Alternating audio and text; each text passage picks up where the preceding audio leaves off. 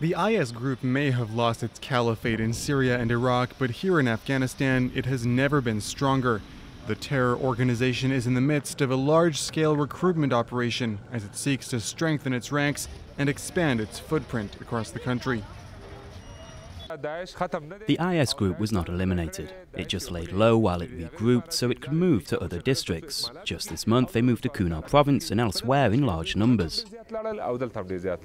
The mere mention of Kunar province is enough to rattle both Afghan and U.S. forces.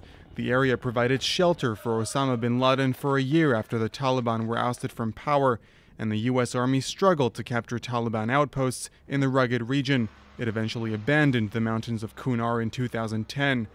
But these enemies of yesteryear may now become allies. Some U.S. military and intelligence officials see the Taliban as a potential partner in defeating the IS group in Afghanistan.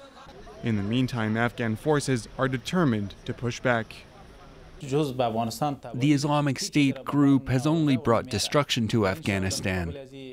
All the security forces, from police to army and other security sectors, have fought them with high morale in the past, and we will continue to do so. The IS group's Afghan faction counts thousands of fighters, mainly from Central Asia, but also from Arab countries, Chechnya, India, Bangladesh, and China. Suicide bombings and attacks have killed hundreds of civilians in recent years.